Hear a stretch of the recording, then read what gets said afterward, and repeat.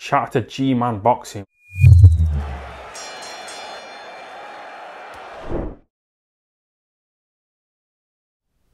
Alright people, a little bit after midnight last night, Anthony Joshua in an interview with Behind the Gloves has declared his new trainer. And it's a bit of an anticlimax. I was thinking Stacey McKinley, James Ali Bashir, Ronnie Shields, someone like that. Well, even though AJ went around the US, went to several different gyms, was in with Eddie Reynoso, was in with Ronnie Shields, was in with Virgil Hunter, etc, Stacey McKinley, AJ has declared that Angel Fernandez is now the main trainer. Fernandez has been AJ's assistant coach for several years and will now head the camp. So AJ basically is essentially just promoting Angel Fernandez, the head trainer. Now, Fernandez, he first came to my attention during the Povetkin fight because AJ looked to have changed up his style. He looked to have changed his style and he worked with Angel Fernandez and Rob McCracken in that fight. And the way AJ was looking in that Povetkin fight, I liked what he was doing with certain things. He was boxing a lot more, he was keeping that range, he was boxing the Povetkin's body, and he was closing the show when he needed to. He was counter punching quite well. Fernandez, part of me just thinks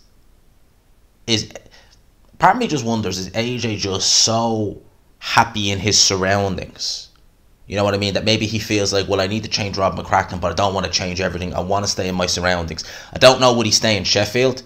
But he's certainly probably going to be still in the UK, I would imagine.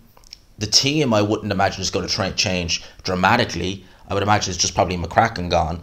So, essentially, you're going to be dealing with, I don't want to say the same team per se. Maybe he will bring in one or two new guys as well. Maybe underneath, you know, guys who are, you know, not at training level or anything like that, but maybe just an extra couple of, you know, eyes and ears there in the corner. I don't know. But essentially, he's not really changing much up. I think that he missed the ball, especially with James Ali Bashir going into an Usyk rematch, potentially because he might have an interim fight. And again, AJ was, this is the thing about AJ, he's coming out in all these interviews, and I seen a quote from an interview there a little while ago. He was like, I'll fight whoever next, I'll fight anyone, I don't give a F. And for me, it's almost like a man who, he's trying so hard to keep face and to look like, you know, the hard man after that loss. That's how it kind of looks to me.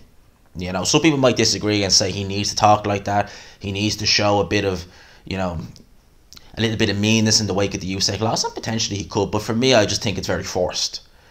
I think that, like, whenever he's on camera now, it's like he's trying to come across as, you know, a bad guy. You know, yeah, I'm a big hard man. And what? You know, and for me, it just seems forced. But anyway, Angel Fernandez. Well, he needed to get rid of Rob McCracken, but I really do think he missed the boat with not taking an experienced trainer. Certainly an experienced trainer who's used to training heavyweights as well. Fernandez, he obviously has a rapport with him. He obviously trusts him. But I'll give you a good example, right? So, going into the Usyk first fight, Angel Fernandez would have been the main guy in AJ's camp for the first half of that camp. Do you know why? Because McCracken would have been away at the Summer Olympics. Was it in Japan? Was it in Japan? Yeah, I think it was in Japan.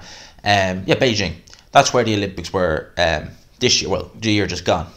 So AJ would have started that camp with Fernandez and ended it with McCracken.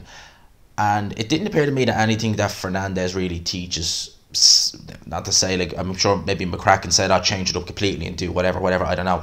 But you would have thought that AJ would have been able to, you know, look a little bit more competitive in that Usyk first fight. The Usyk fight now at this stage, it's kind of up in the air, given what, you know, Usyk is doing over there in Ukraine and with the stuff. We're not going to go into that. But yeah, it could be pushed back a while. At the end of the day, I just don't.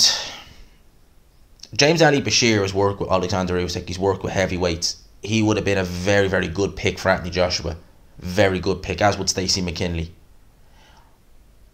I just think that AJ, maybe it's this, like Eddie Hearn's been harping on, as has Bellew, about loyalty. Loyalty.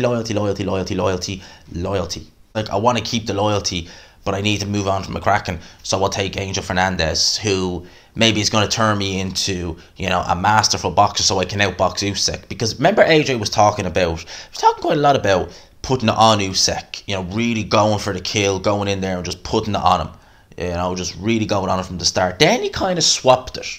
Because around about Christmas time, he was giving interviews where he was saying, oh, Usyk won more rounds. Well, this time, I'll win more rounds. And that kind of implied to me that he was thinking in his head, maybe this going in and putting it on Usyk won't work. Maybe AJ himself kind of realised, oh, that could end badly very quick. And I think it would have. Maybe now he's thinking, if I get someone who really knows, in his mind maybe, not to say Angel Fernandez could be a bad trainer, he might turn out to be a revelation, who knows. But maybe AJ is thinking, this guy could teach me how to be a better boxer so I can outbox the boxer. I think that's not a good idea. You ain't outboxing Alexander Usyk. You're not outboxing. Unless Usyk absolutely regresses like hell, you're not outboxing Usyk. So, that's my thoughts on the whole situation. Like I said, Angel Fernandez now the main trainer of Anthony Joshua. For me, a bit of an anticlimax. Let me know what you think in the comment section below. I think AJ, as I said, missed the ball, not taking an American trainer experience with heavyweights. I wonder where he's going to base his camp. Is he going to keep it in Sheffield? I'd imagine not. But I'd say he's going to keep it in the UK, probably close to home. So watch the space. We'll see. We'll see what happens with AJ Usyk when that's going to be announced. How far it's going to get pushed back, if in fact at all. Watch the space. For now, lads and lassies, I'll leave you with that. I hope you enjoyed the video. If you could, lads and lassies, smash the like button, hit subscribe if you haven't already. I'll talk to you. Peace.